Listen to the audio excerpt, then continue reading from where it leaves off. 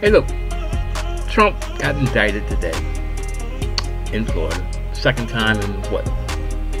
Less than 6 months. Got indicted by the city of Manhattan, state of New York, for campaign funding violations when he paid off Stormy Daniels, for sleeping with her when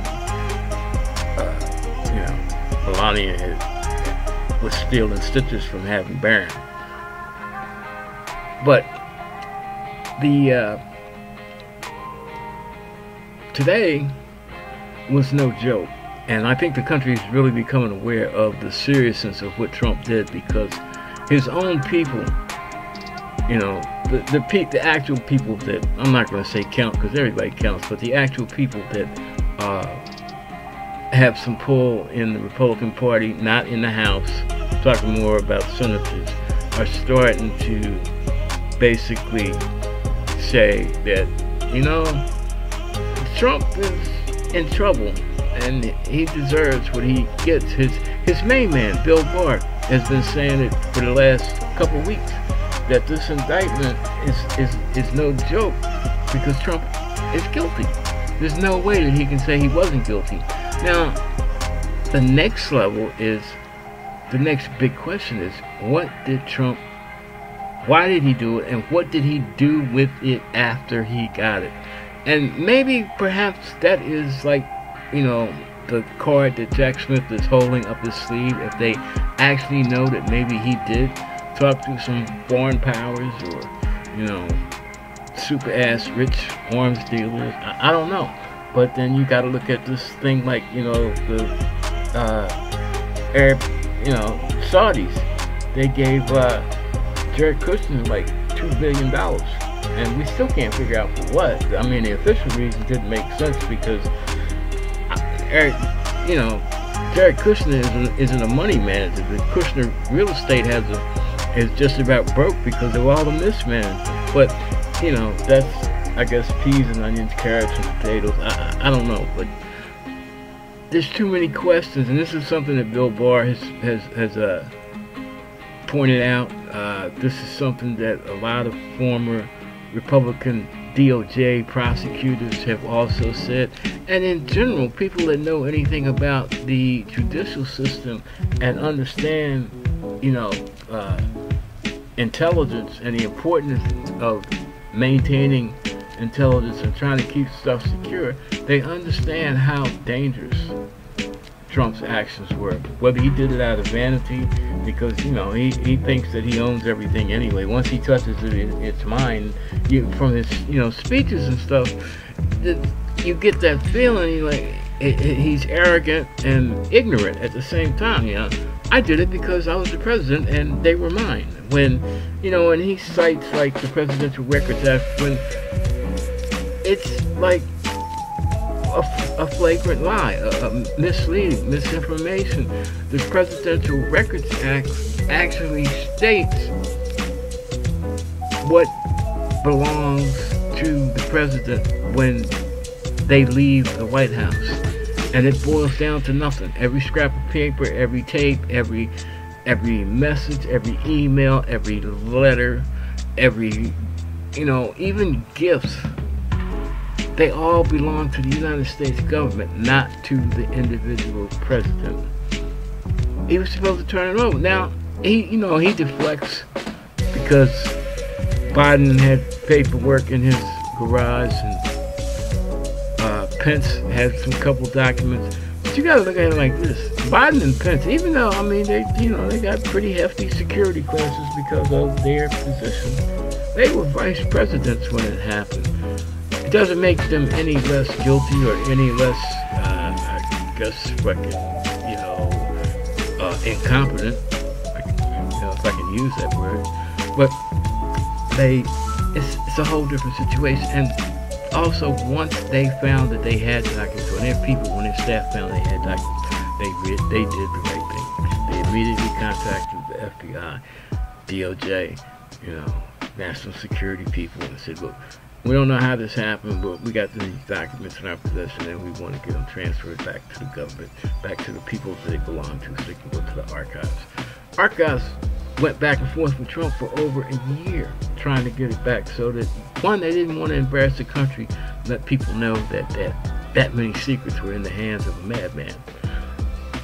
And Trump just stonewalled them, obstructed them, lied, openly lied. He lied to his own lawyers to make them generate lies, sign affidavits saying that they had found all of the documents and turned them over. And the crazy thing is, some of the lists of the things that were there were seriously sensitive documents, and they can't find them. And ain't nobody really talking about that. You know Trump's not going to talk about it. But the other thing is the issue of the judge.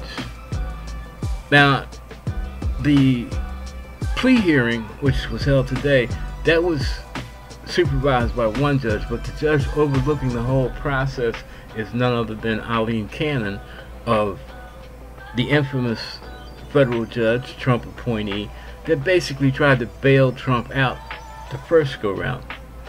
You know, they try to, fancy it up and make everything look as light as possible by saying, well, she's a hack, she shouldn't have been there, she doesn't have the judicial chops to be in a position to handle a trial of this magnitude. And she should also recuse herself, because the 11th district has a policy about judges that have exhibited bias. If they have to be involved with the same persons again, they automatically recuse themselves, or prosecution can appeal and the appellate section of the 11th district will recuse that judge, force them to recuse. And that is a career ender. But we don't know how deeply aligned or how deeply loyal Eileen Cannon is to Donald Trump. We can only guess. But it's a crazy situation. Now, late in the procedure, Jack Smith tried, presented an alternate plan, an end around. Hey, because Trump is, living in New Jersey now, and he is defendant number one, and the documents, we found some stuff in Bedford, in New Jersey.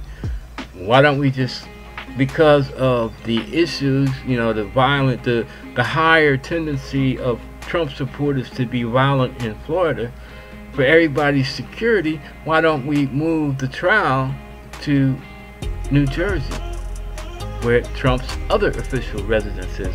And guess what? That cuts Eileen Cannon out of the picture. It also delays the trial if they approve this measure, but Eileen Cannon has nothing to do with it, because even if she acts right and the jury does find Trump guilty, which if they are given half a chance the way this case is built, they probably will,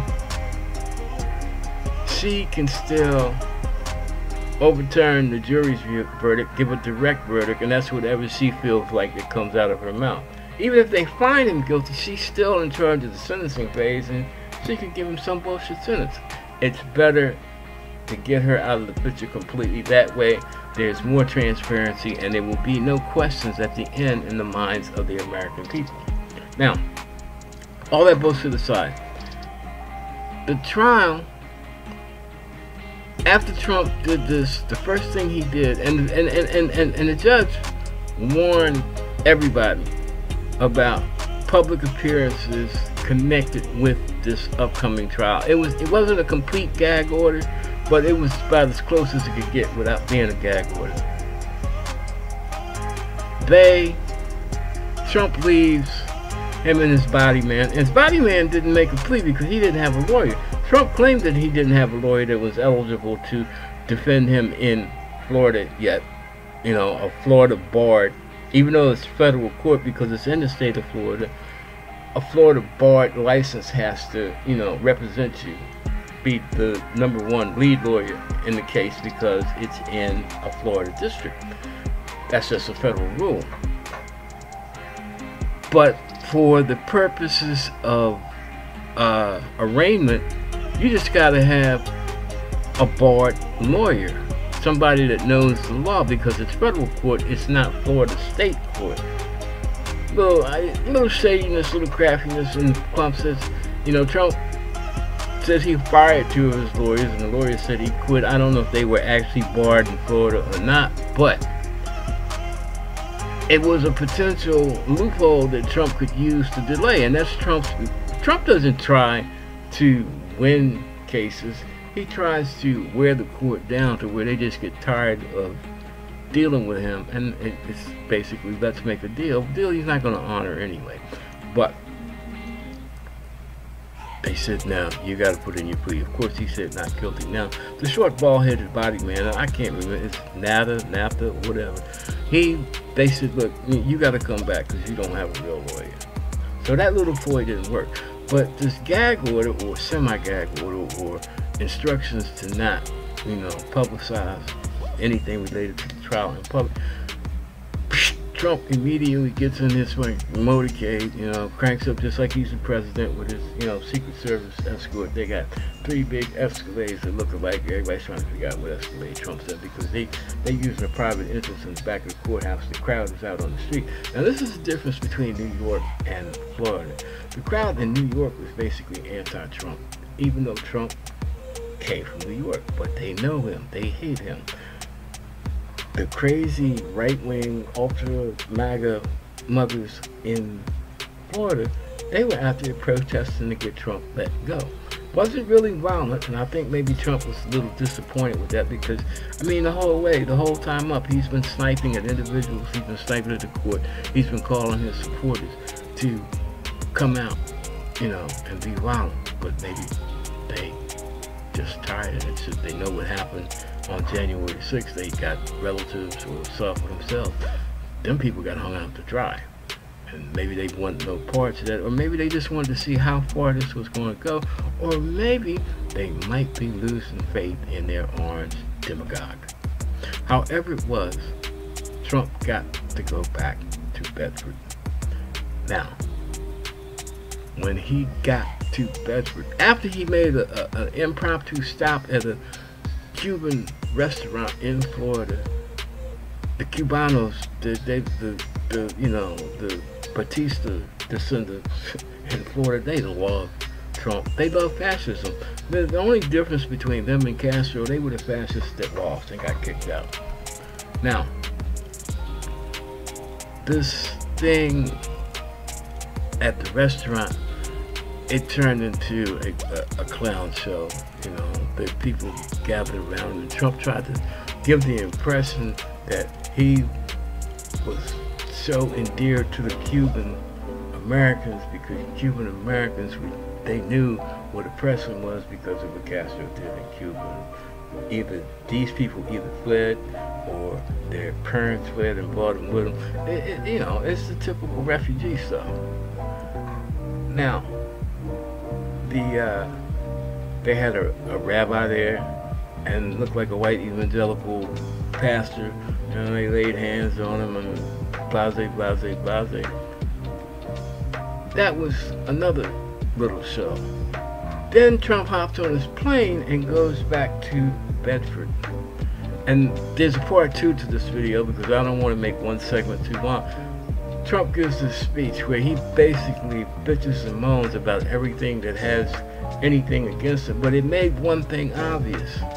You can mess around, F around, and let Trump go, and by some strange reason, if we're all reading this wrong, and Trump manages to get back in the White House, there will be blood. And that's the end of this section. So I'm going to say, peace out and God bless for part 1. Stay tuned for part 2, where I fact check Trump's speech and shows you where he lied and where he's purposely malicious. So join me for part 2 of Uncle Ricky's House, Trump's Lies.